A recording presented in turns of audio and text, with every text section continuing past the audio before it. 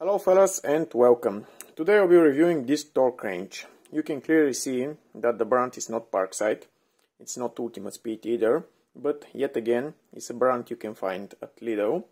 The manufacturer is Walter Werkzeuge, but the torque wrench is made in China.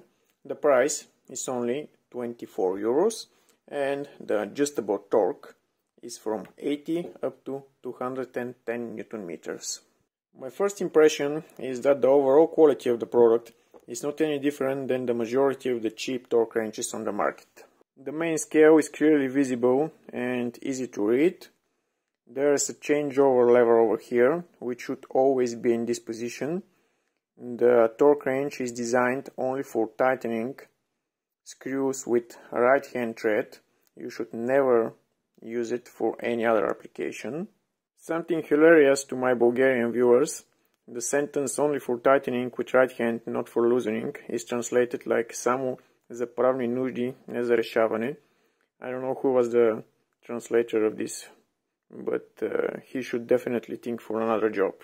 There is a declaration of conformity in the package with a test certificate in it, and we can see that the deviation is only 0.6%.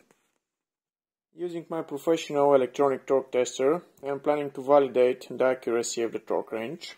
The electronic torque tester is set on first peak mode, which is designed for clicking torque wrenches. The torque wrench is set on 80 Newton meters. Let's see what the electronic torque tester will show.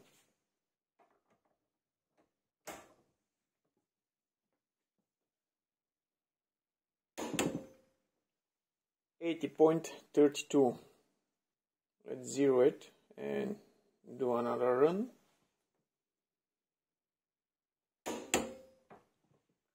.14.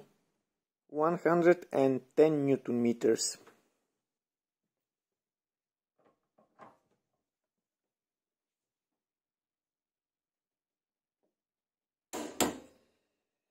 $112.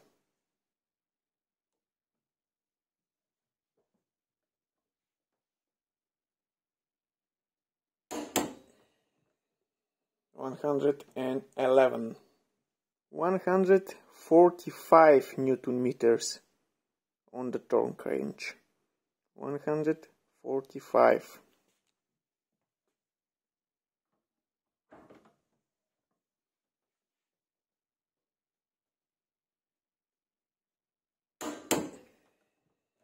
143.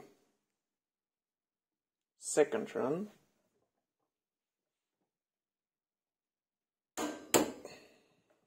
144.7.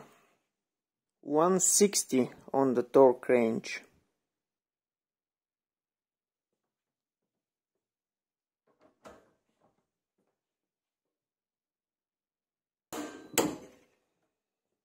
160.3.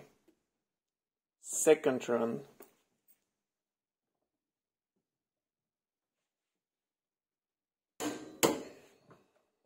161.6.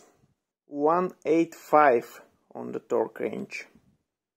185.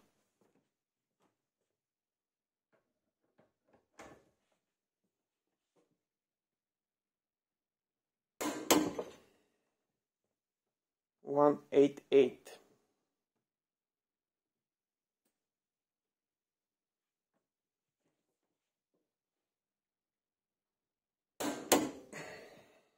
Again 188.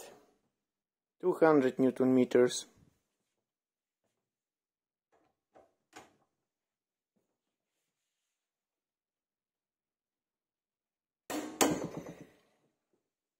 202.7.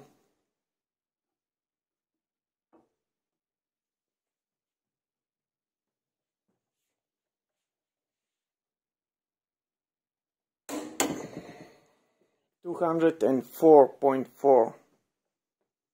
So guys, my conclusion is that the torque range is pretty accurate. Bear in mind that the results over here are recorded in special labs on special testing rigs. They are not performed manually, meaning they are not performed by hand. Such movements are eliminated on those rigs, and the force applied to the torque range is constant, and it's increasing in super tiny increments. When I was setting the different torque values, I've noticed that sometimes the rotation of the handlebar is a little bit hard, but for 24 euros, I think that it's pretty normal. For heavy applications, the torque range is simply perfect.